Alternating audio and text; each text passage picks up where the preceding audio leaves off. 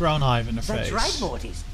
Browns are your main melee fighters due to their attitude of hit first, jump up and down on the carcass later. Yeah, fair enough. Let's visit the other ones though. We've seen the browns. I thought there was a fire area over there, but that actually seems like a green hive. That's the death dude, where we can revive him. Yeah, that's green and that's red over there. Ah, the greens. It's almost nice to have the smell back.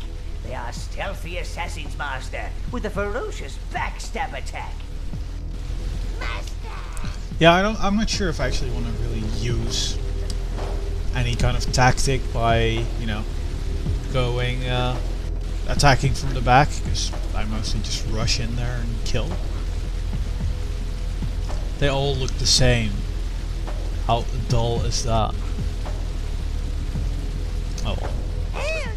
That was kind of boring then. I'm guessing the rats will actually be the same since... Yeah, they don't get any equipment, so... The base is a little less drafty without paintback. They have a powerful ranged attack, sire. I could also absorb fire. So, let's see. A horse, level 2, is our highest level dude.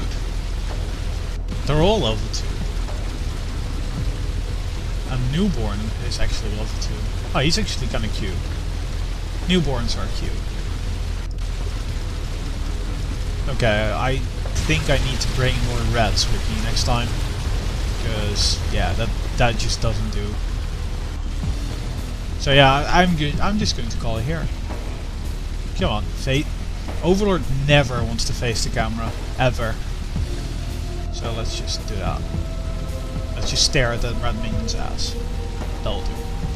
So yeah, guys. That was a really long retrieve the green hive mission.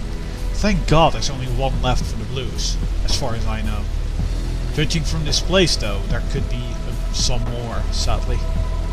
So we'll see how it goes, really. And yeah, thank you for watching, because damn, that was a really annoying mission. Interesting bug though, with stuff not loading and floating in the air.